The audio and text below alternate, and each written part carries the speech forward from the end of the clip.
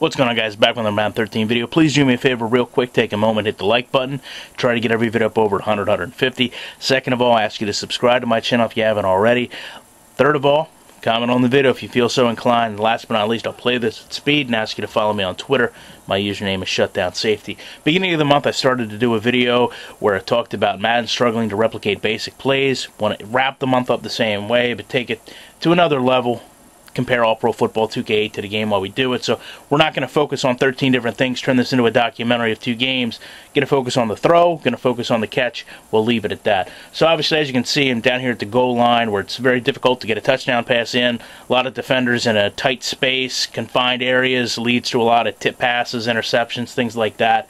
So basically, we're going to focus on, first and foremost, what Andrew Luck, the quarterback, sees when he releases this ball. And you can see I'm pretty much aiming for this giant void right here as Reggie Wayne comes across on this route. And you can see pretty good route here as Reggie goes against Joe Hayden. Hayden plays on the outside, Reggie maintains the inside, and because the linebacker here is yet to come over, it leaves me a very nice window to throw the pass through.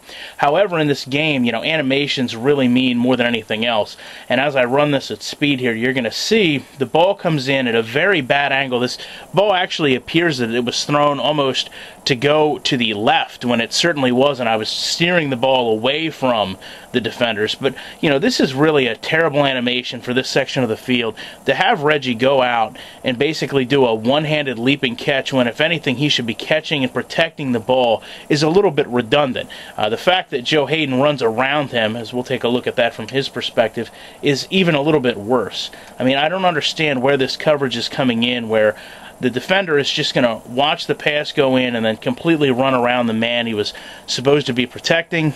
To me, this is just a little bit too much. This is a pretty simple concept of what's trying to be done here. Run, catch the ball, and protect it, go into the end zone. And instead, Madden comes up with this outcome. So we're going to load up All Pro Football 2K8, take a look at the nuances in that game. All right, back with All Pro Football 2K8, play this at speed, and then we'll go back and take a look at some of the differences. Obviously the tight end runs a different route here, and this is at the 10, not the 5, to be transparent. But still, same concept and effects here. First of all, we'll notice how Reggie gets open, kind of stutters his feet and cuts across. Very realistic way to gain separation, even in real life. And then as you see the pass come in, I dial the pass back to try to get the same catching animations and situation that we saw in Madden. And I think we're all under the same assumption here in understanding and comprehension of what's going on. You basically got a ball being thrown to a wide receiver and a catch animation has to happen.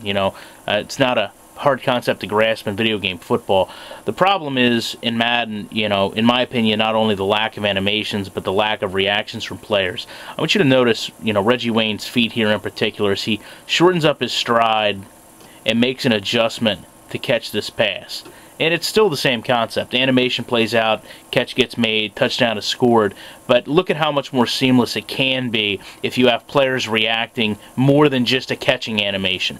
And to go ahead and take a look at just how the defense reacts to that, that little short step allows them ample time to come in and close. And we'll just watch from the cornerback's perspective, who's already been beat.